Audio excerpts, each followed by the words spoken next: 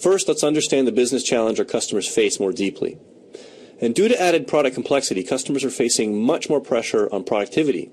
When companies look around, they can find evidence of complexity in all the objects and processes and the way they work. Here on this left part of the slide, you see an example from some of our customer engagements that really highlights this complexity that they're all facing. You know, you see it in the tens of millions of files that are located all over the place in various repositories, or the number of approvals that are required to get a design release, or the evidence of the number of design centers or centers of excellence that make up a product development organization.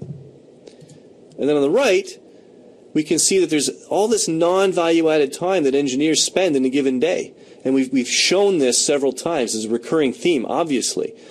And this actually came from a study by Tech Clarity, where companies were asked to rate the time they spend on these activities and classified whether it's value add or non-value add.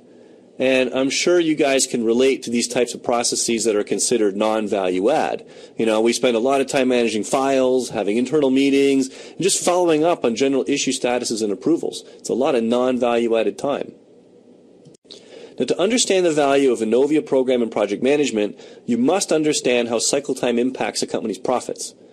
Now, look at a classic profit curve to see why cycle time optimization is so important. All products incur upfront costs before revenue is generated.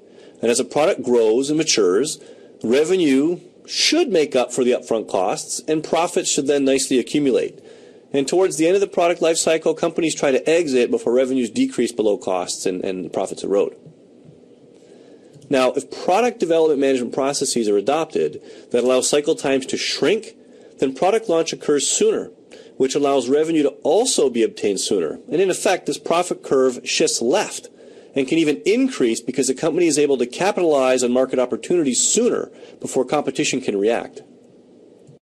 Now, when discussing project management best practices, you'll often talk about the concept of linking product development data to project execution. In effect, project management becomes data-driven by being linked with the product portfolio.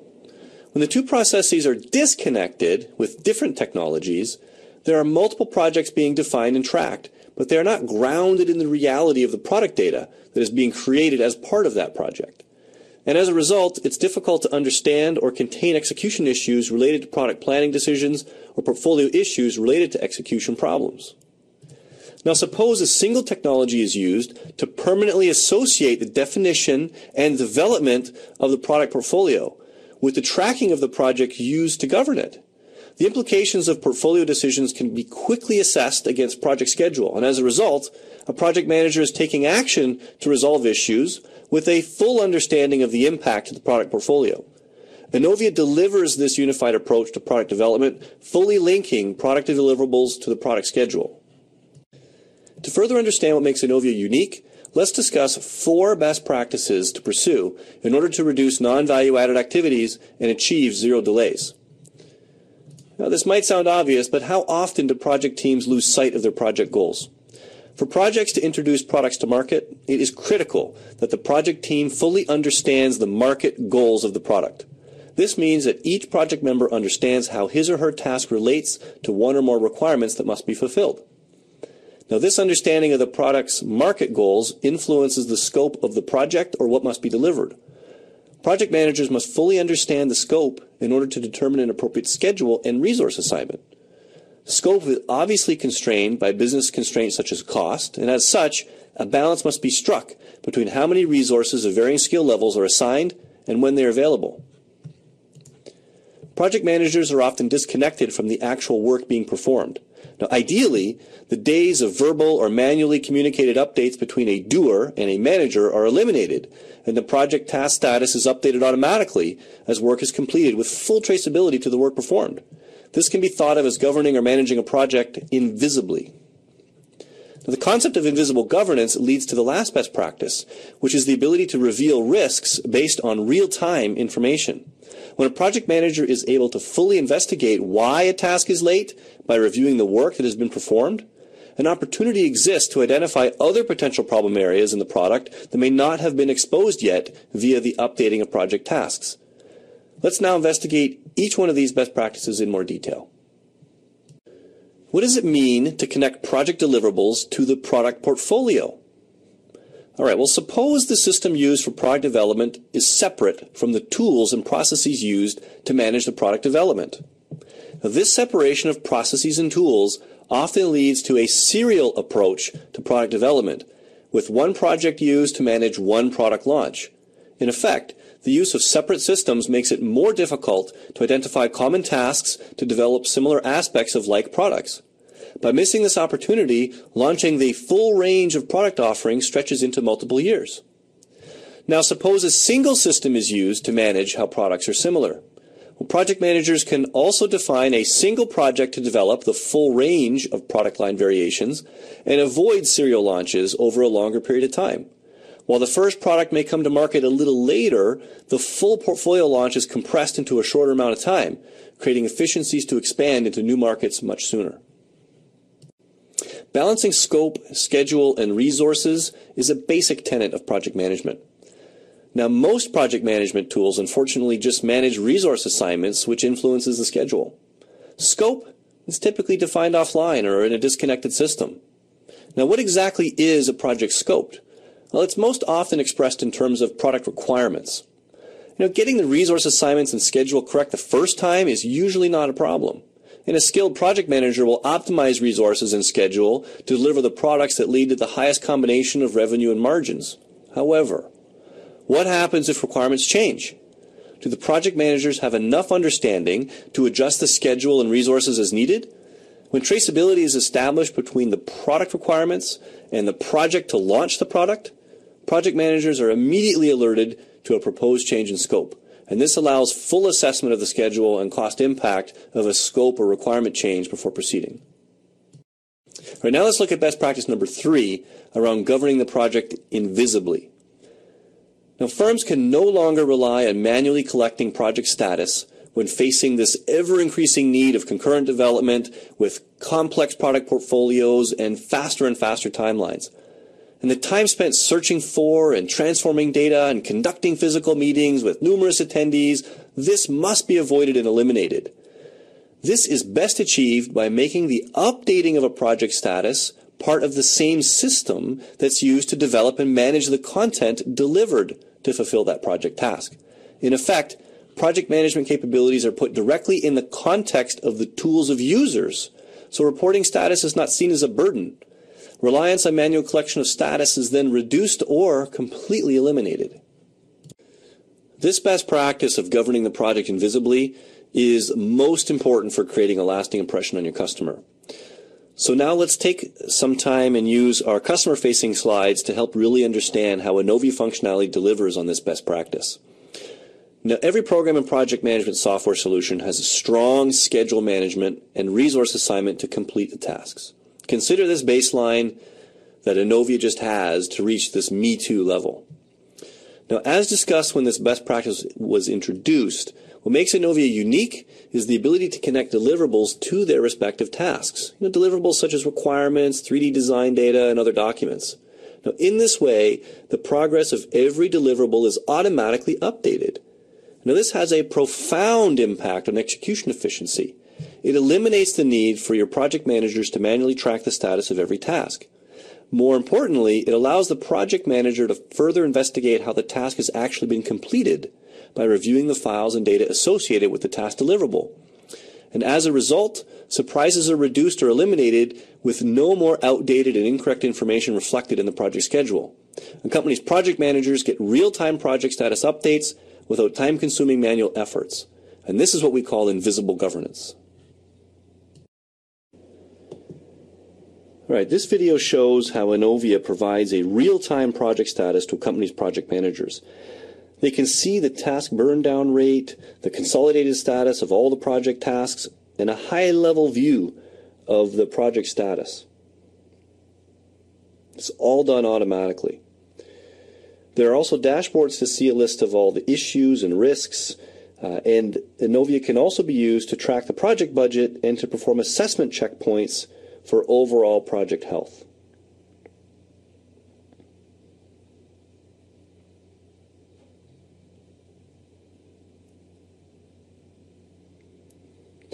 Now this dashboard is completely data-driven, and it's pulling data coming from the project, the tasks, as well as the work the project manager does to manage the project. And here you can see under the execution area where the project manager is now spending time making their assessments, dealing with issues, managing risks, doing the real project work instead of chasing down status of tasks and status of deliverables. Let the system do all that non-value added work, and now let the project manager focus on the value added work that they can do. Now, of course, there is a detailed project schedule, the work breakdown structure, with the complete schedule and the dependencies and completion of tasks and so on, and resource assignments. But you also have access to the deliverables that are associated to each task. So there's a column here showing the deliverables, the status of those, and actually you can click and open those up to take a look at them and view the latest version of the deliverable and actually see the current status for yourself. Now think of how much time a company's project managers and executives can save by having access to this real-time status of a project. It's online. There's no files that need to be shared. It's completely data-driven, and they can view it and see the real-time status at any time.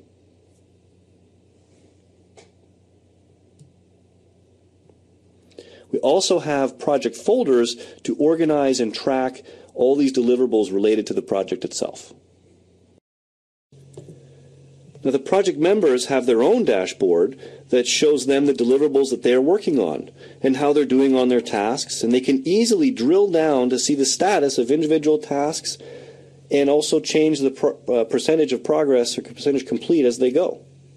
They can click on the deliverable, they can click and work on it, they can do all this from one area, and they don't need to search for what they need to work on or go into different systems. It's all in one interface to make their job easier and to make them more productive.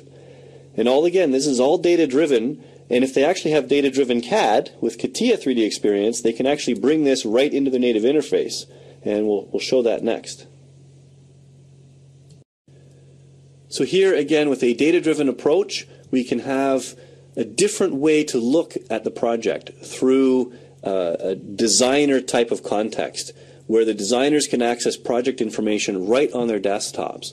So they can look at all the elements associated with the project, such as the 3D design data, that's a deliverable. They can see all of the folders that contain project-specific information and documents that are related to the project. They can see any associated specifications or any other connected deliverable, and all of the tasks associated to the project. Everything can be seen in context to the project's work breakdown structure, where these relationships can be made through drag and drop actions. For example, if the designer is assigned a task to model a product, they can easily drag the design data right on top of the task to create the relationship and enable invisible governance. And think how much more productive your engineers will become when they can access all of their project information from one place in the context of where they're going to do their design. Now, let's take a look at this in action in a demonstration. Here you see an entirely new way to work in the context of a project. Here a worker wants to take an existing document on their disk and connect it as a deliverable to the system design task. By merely dragging and dropping the document onto this system design task, two things happen. One, the document is automatically checked into the system, so the user doesn't even have to worry about that data management. And two, this document is now connected as a deliverable to this task. You can then see this document in context to the system design task. You can see the relationship on the turntable. And you see there's another task here which is release for review. Now this user had already done a design review and wants to connect the design review to the actual task so that invisible governance can be broadcast upwards to the project manager for overall progression and tracking. So this design review can be dragged and dropped and connected now as a deliverable. So this bottom-up approach allows the users to see the tasks that they're responsible for and to start to connect all the work they're doing so that the project manager doesn't have to track them down. Because the project manager can now see in the work breakdown structure these deliverables automatically in their view because the user made that attachment that you saw previously. And this all rolls into the project dashboard. So you can see now this middle section for the deliverables. You can see the tasks of all the deliverables. And the project manager can narrow this down and, for example, look at deliverables due this month. And this will show the deliverables including the 2 deliverables that were just added by that user. So now we have full and visible governance in this data-driven project. Now let's take a look at the 4th best practice around revealing risks. Now this diagram shows a commonly known issue. As a development project progresses, the cost of resolving an issue increases because decisions are physically locked in. Now this particular figure is provided by NASA, but the problem is the same regardless of the industry. When an issue is discovered early during requirements or design, resolving it is simply a matter of reaching an agreement and updating the electronic data files. But when issues are found later on, during testing or in operations, an issue's resolution may require changing machinery that's already been built, or redesigning a product, or what have you. So how can the choice of a project management tool impact how issues are revealed and resolved? Well, think about how we described invisible governance in the previous best practice. The tasks were not just being marked as complete. They were being complete as actual product development content was being created as a deliverable to the task. So this provides the project manager with incredible insight in regards to the true status of the project. Suppose a project task was late and the project manager was able to easily investigate the design file associated with it and all of the decisions or issues associated with the life cycle. A project manager may be able to recognize how the same issues could affect other aspects of his project and take preemptive steps to avoid the risk entirely.